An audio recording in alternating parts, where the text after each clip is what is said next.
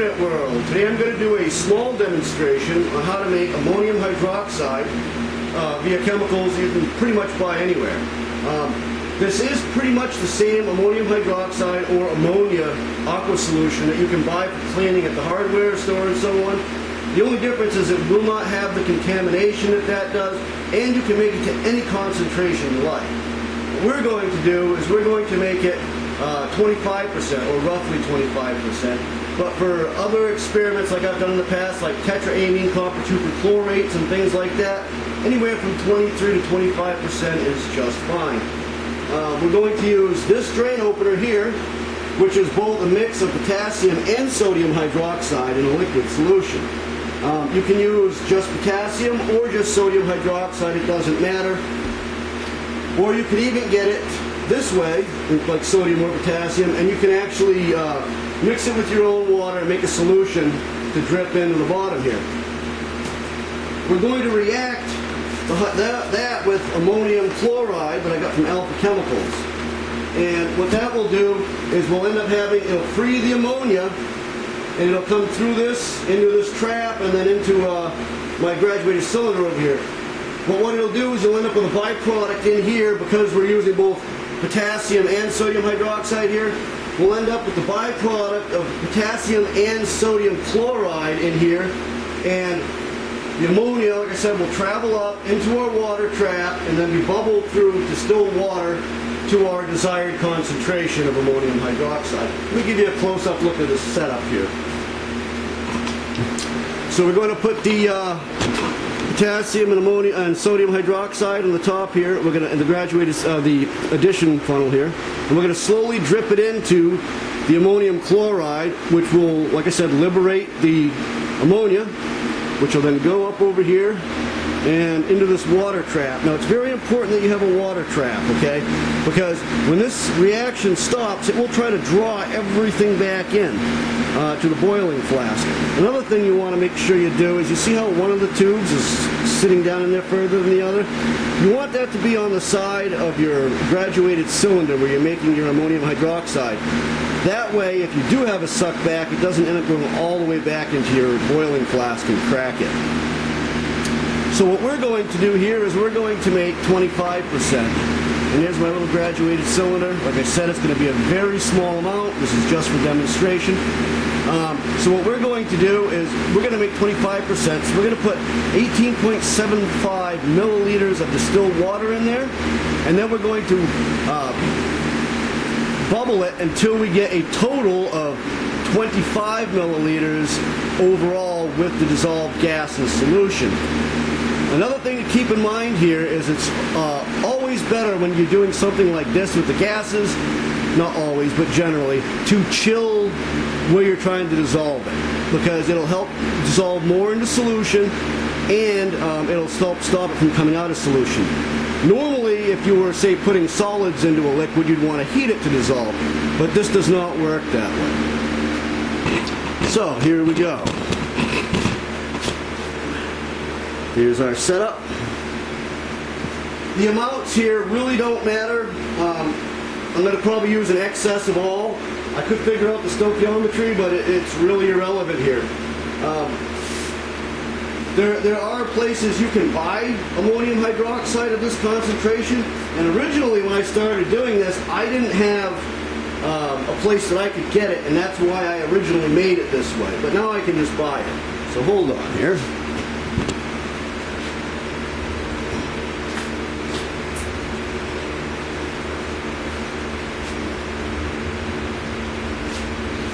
You want to make sure that this is closed, so it doesn't just start adding it in. I'm going to get some gloves on.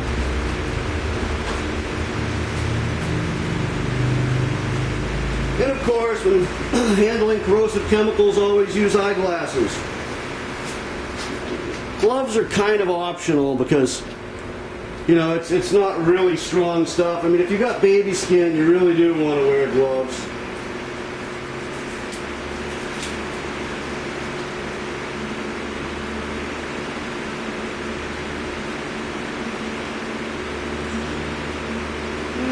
Pipe bat that fell in.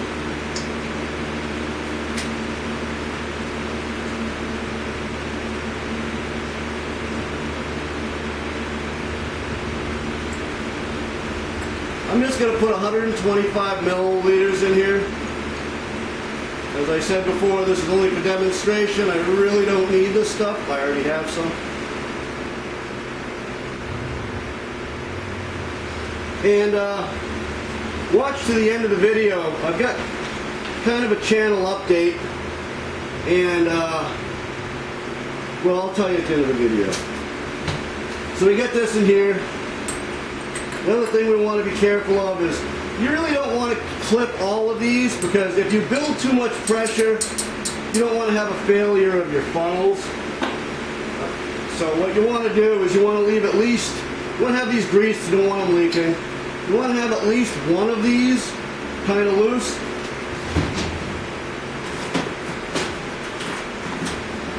And you really want to have the rest of them clipped.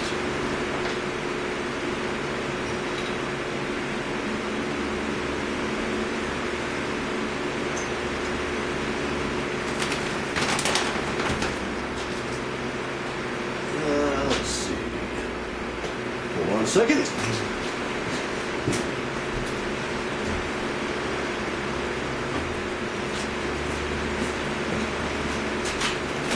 Keep in mind that anytime you heat hydroxides like this, that it will damage glassware.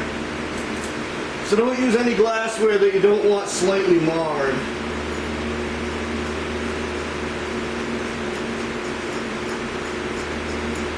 I'm not measuring this. I'm just going to put in a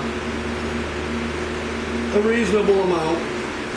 You can always stop and add more if you need to. Now what I will do is I'll start dripping this in without heat, okay? And then once the reaction slows or almost stops, I'll turn the heat on to drive the reaction forward.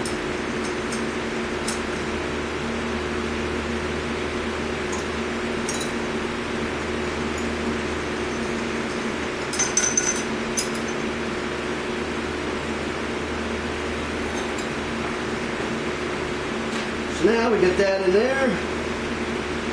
Where did I put my stopper?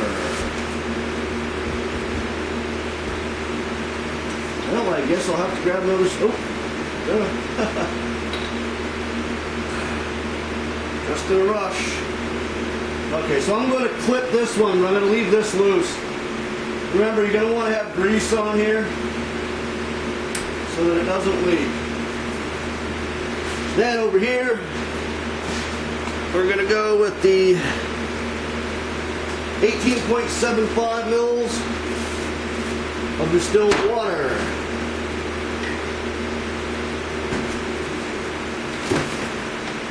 You got to grab a new pipette. Seem to have lost the one that was in there. Remember, measure this without your tube in it. And when you go to check to see how much this has come up, you're going to want to pull the tube out each time, because otherwise you're going to get an inaccurate reading.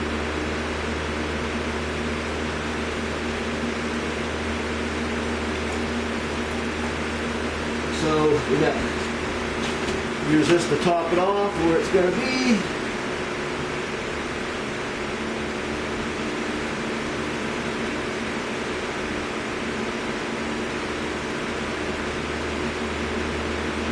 That's 20 milliliters, so 19, teeny bit more.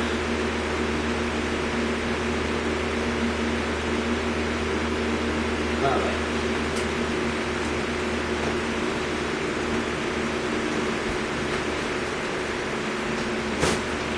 So then you just insert your hose. Like I said, this will throw your measurement off. Now, when you start generating this, it's going to dissolve into here so fast that the bubbles generally won't make it to the surface. So at first, before the ammonia actually gets over here, because it's going to get all the air out of the lines, you'll see bubbles that come all the way to the surface. But then as the ammonia rather gets there, it'll start going right into solution the second it hits the water. I will move this just a little closer in a minute.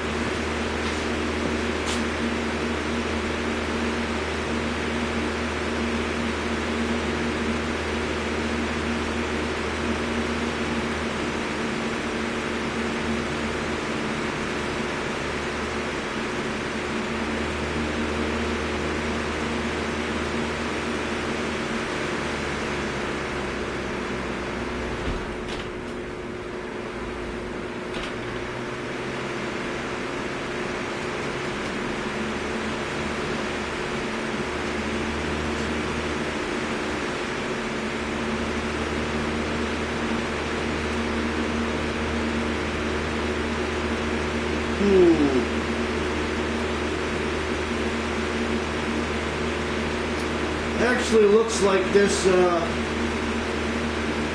addition funnel here is having an issue. The addition funnel, yeah.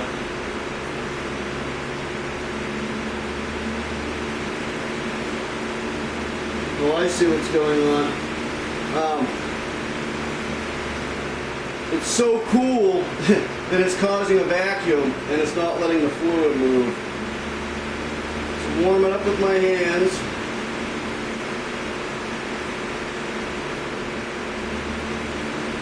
I'm going to turn this down too.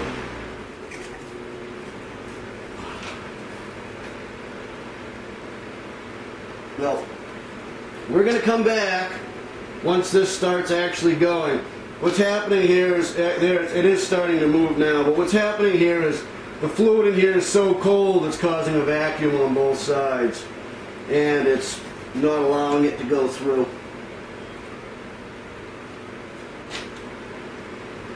Okay, there it is. Now it's starting to drip. So I won't turn the camera off yet.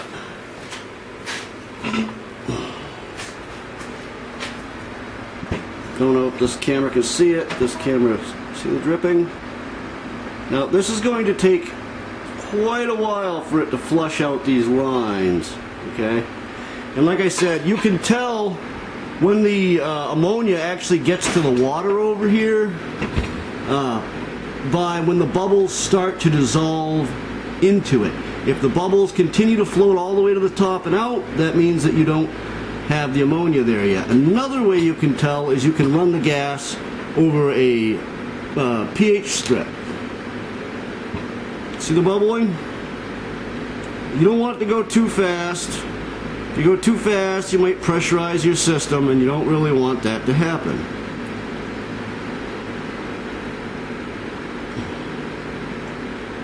See how the bubble's going all the way to the surface? We'll come back when the ammonia actually has gotten to the graduated cylinder here.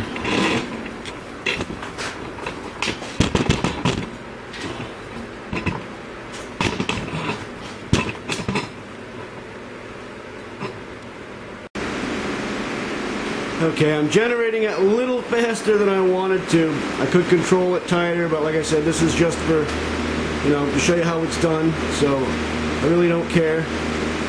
Normally, if I wasn't making such a large amount, the bubbles would be like dissolving before they get to the top. In a lot of circumstances, guys will put a funnel upside down in the bottom of the beaker to give it more surface area to dissolve. Quite often what I do is I just use a tall graduated cylinder, and it works pretty good. But as you can see, we're making a lot of gas quickly. And just to show you that we're making ammonium hydroxide here. Look at the pH on that, huh? So yeah, when we get up to the 25 milliliter mark, I'll come back and do just a few more tests, and then I'll give the channel update. Still got a ways to go.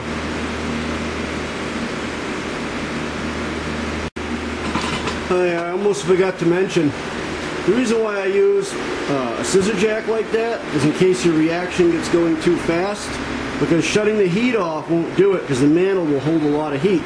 So that way you can literally lower the heat away from your boiling flask. And yeah, this is going pretty fast. Also, you can see, oop, it fell off. You can see that I am leaking,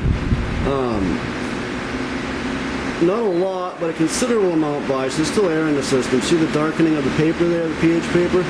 That's simply from the gas, the ammonia, that is not dissolving in. So it's not, I'm not losing a lot. There's still a lot of air in the system, but I am losing some. So it's always good to have ventilation. I always forget the small details like that when making a video, or at least lately anyway.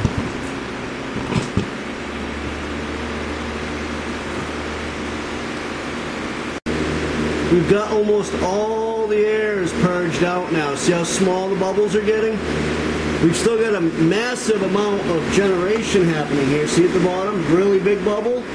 And then it's dissolving so fast collapsed here that it's almost totally going into solution before it reaches the top of the water, and we're having a pretty good gain in volume here. So this reaction is well on its way. And we do still have a little bit escaping, but not much. It's probably what's mixed with the air. Like, see the size of that bubble at the bottom. Really big, and as soon as it comes out of that hose, it's teeny, weeny, weeny, and barely makes its way to the top. Once all the air is completely gone, that bubble will not make it to the top anymore, unless we're generating so much that it's impossible for it to dissolve. Which is, that is possible to happen. And we've got our reaction going along quite nicely up here. I've actually stopped dripping in the potassium and sodium hydroxide for now because the heat is running the reaction forward. We're having a really good reaction going from the heat. Those bubbles are getting smaller all the time. Still huge out the bottom, but really teeny as they hit the water. Okay, we're almost up to the concentration we want.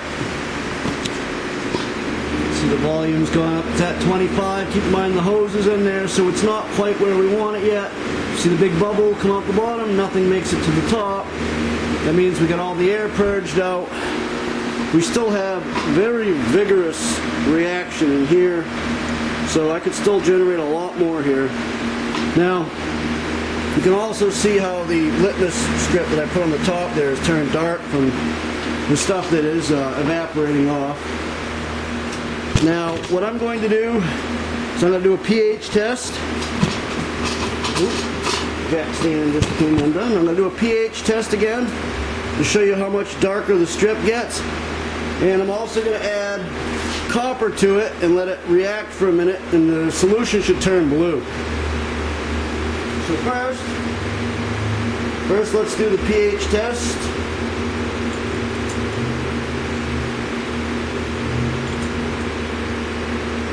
Oh yeah, it's a really nice deep purple.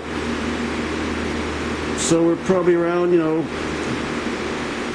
it's kind of hard to tell on these strips. The center of it's a dark purple. So we're around 14. We're between 12 and 14 in that range. Hopefully this camera can see that good. We're going to add the copper to it. It may take a minute to turn purple. I mean blue, not purple. Kind of a butt to get this all in there.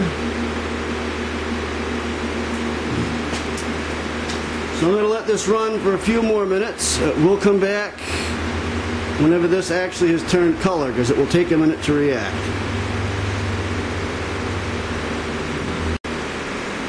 Alright, there we go. You can see it's got a blue tint to it. If I leave the copper in there long enough, the thing will turn a brilliant blue, just like in my tetraamine copper 2 perchlorate video. So this will conclude this video. The only other thing I can say is it's a lot more accurate when you're trying to get the concentration. Whenever you do it by weight, not by volume, unless you're using a volumetric flask and you're doing it at a certain temperature. But nothing we're doing here is that touchy, so there's no big deal. Well, anyway, let's talk about the channel.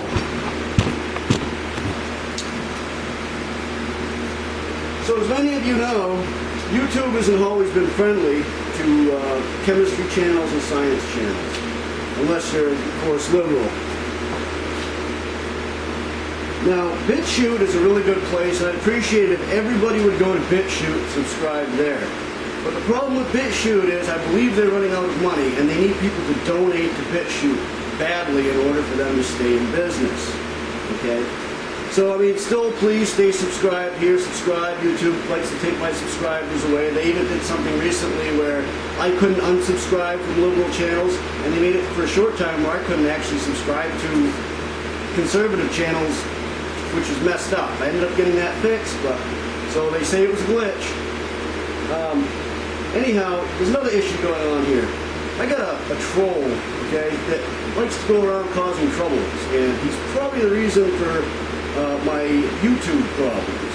If you would like to know who this troll is, or at least I believe it is, I will leave a link in the community section of my channel. with my Facebook page. Go there, friend me, and I will give you the information on this guy if you guys want to say hello.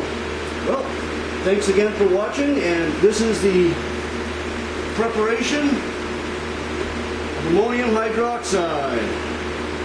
Boy, this stuff stinks, let me tell you. Look how nice and blue that's starting to get now. I don't know if the camera can see it. Yeah, there we go. See how blue that is? So, it's good stuff. Make it any concentration you want, and we're actually at we're at 1 point over our target. If I take this out, we're exactly at our target. So we ended up at 25%. Well, thanks again for watching.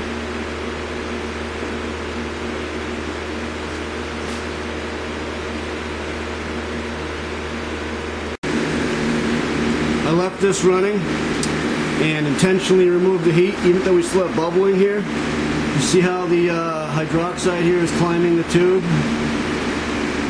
This is why you use a suckback trap to stop everything from going back into your hot flask. This will, at some point here, will go right up and over and it will drain everything out of here. Sometimes it takes a minute. Sometimes it happens so fast you don't have time to react. I figured I would show this. Here we go. I will probably add this to the BitChute channel, but we'll see. This is why you should always use a suckback trap, a water trap, just in case. Most of the time when you're making hydroxides like this, that will go so fast that you won't even have time to react to pull the tube out of the water. I'm kind of surprised it's going this slow. Again, I'm letting it do it intentionally, just for demonstration. Actually, I'll probably add this to the YouTube channel too. But yeah, this is why you should always use a water trap. See how fast that just happened? Boom, gone. Well, thanks for watching.